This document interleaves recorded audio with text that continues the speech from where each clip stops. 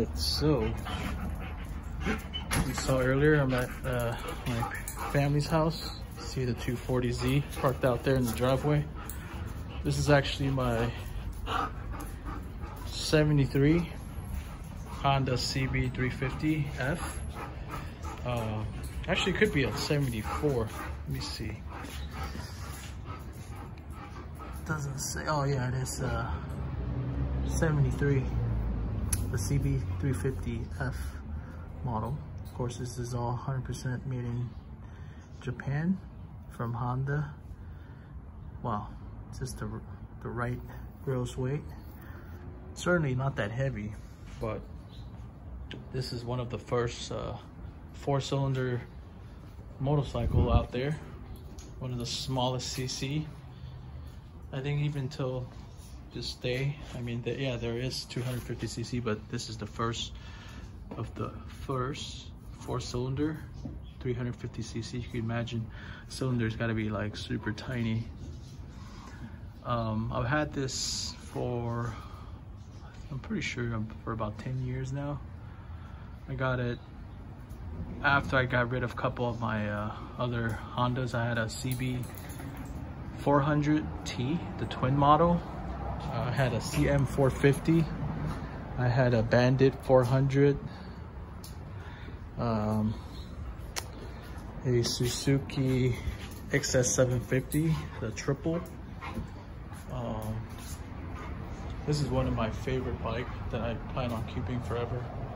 So I have this bike here. It's been parked for a good 2 years. Usually when I come visit, I'll start it up and ride it, but when I came here, the tires were flat. I just pumped it up right now. Pump it up with the air pump. Tags are out too. It's supposed to be done 23. I mean, I did pay for it. It's just that I don't have the sticker. Batteries probably drained. I got the K&N AirPods. This is rejetted. It's not the smoothest, but it does pull pretty hard. So you can see here, I got the fuel drain here, but somehow it's still leaking, possibly from up here. There's a story about this here, this super bad scrape that I encountered. I'll tell you about it at the end. So all my cluster, everything up here has been taken off. Originally, this bike was 100% original. It's got the fender, front and back. It didn't have these AirPods. It had missing airbox, and all the covers were here. I mean, this was like a ghetto shop back then. I had a different seat too. I tried to cafe it out. That was sort of a thing to do in like the 2010s, 12s. I have these cheapy eBay style rabbit ears for the bucket headlight. This is original, by the way. This bar here, it's also a aftermarketing one that I found. So I will eventually have a chance to rebuild this. I do have a fresh red painted tank for this bike. I do plan on getting a full set of exhaust manifold for this. This is actually off the CB400F, the 400 model of this bike. It has a 4x1. See the 4 coming to one exit here. It is pretty scraped up, but that was the best I found back then for a decent price. I have a megaphone style exhaust. That sounds pretty nice. It is quite loud, so I plan on getting a full system for this. I did used to run a silencer for this, but I think I lost it. And of course, it's super loud out here in Anaheim. I have the original drum brakes. It's nothing modded there. These cheapy aftermarketing shocks, because the original ones were rusted out. might have to replace this ignition because I can't find the key for this. This is a aftermarket brake reservoir for the handlebar that I got. I did run some clip-ons before, and now I'm back to this. I don't know what this style is called. It's definitely not a cafe style. It's like a it's a name for this. It's the man, if anybody knows what that is the style. The fender's off. I'm pretty sure I have those parts somewhere, but this seat here, it's aftermarket that I picked up after the bike was dropped and I lost my original seat, which was in really good condition too. And the story was that back in 2017, I was traveling around the country. That's what Project KOD was about. And it took about 5-6 months of my life. Took off and we did a bit of traveling. And when I was out in the middle of nowhere, I was leaving Alabama, heading towards New Orleans. I had this bike strapped on one of those tow hitch carrier, and it was doing great. I mean, I've already traveled like over 10 to 15 states, from California up to Arizona, Utah, Montana, Wyoming, Texas, Oklahoma, Arkansas, and then Alabama, and I think I was heading towards Louisiana. But the problem was one of the straps blew off of this side, the right hand side, and I had two in the back, one in the two in the front. Basically, the carrier had like a ramp, and then there's like a crossbar here where I would run one here, one over there, and the back same thing.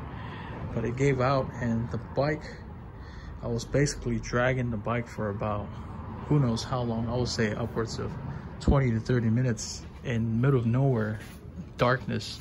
There was nowhere to pull off. The only reason I found out is because there was a 4Runner that was on the road, and it pretty much was flashing its high beam at me. But I was thinking, man, I'm in the middle of nowhere. Maybe this person's one of those crazies just following people, flashing high beams so they could pull me over and do something crazy to me, but who knows. So anyways, I guess after a little while, my wife, she woke up, and because I was blasting music, just trying to make it to New Orleans that same night, wasn't really paying attention. I didn't hear anything at all or spark.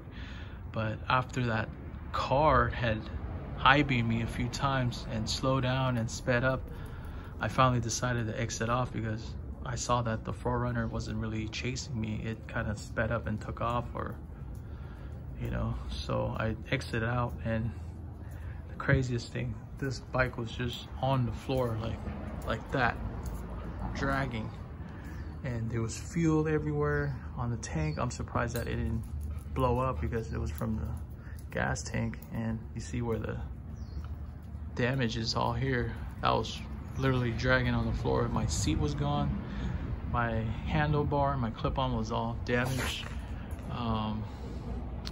Yeah, I'm sure there was a few other parts. I think the kickstand was okay, but the brake, not the brake lever, what's on the left, that's the shift lever on this side, was all damaged too. So anyways, I had a extra strap, basically just did what I could best, middle of nowhere in the darkness in super humid weather.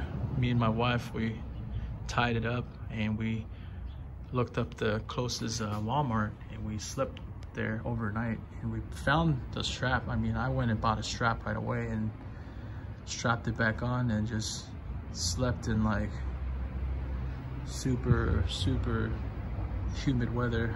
We spent the night there, and then pretty much I woke up the next day, assessed the situation, and saw all these damages here. So I was bummed out because this is original from 1973 the paint, everything that was on here was original. This was damaged. The seat was gone. I was not able to ride it in Louisiana. That was one of my goals, is to ride it in as most states as possible. I mean, I already rode it in many different states, but so from Louisiana to a couple other states after, like all the southern states, I would say, like Louisiana, Georgia, Florida, South Carolina, all those, I didn't have a motorcycle to ride. We just rode around my scooter, and so that kind of killed my my dream to ride this in close to 50 states. So anyways, after that trip, we probably traveled to about 42 states, and I put the bike back together at one of my buddy's house, and I pretty much taught my two other buddy how to ride this bike here. And yeah, I ordered a brand new seat to his house. The tank was okay, still functional.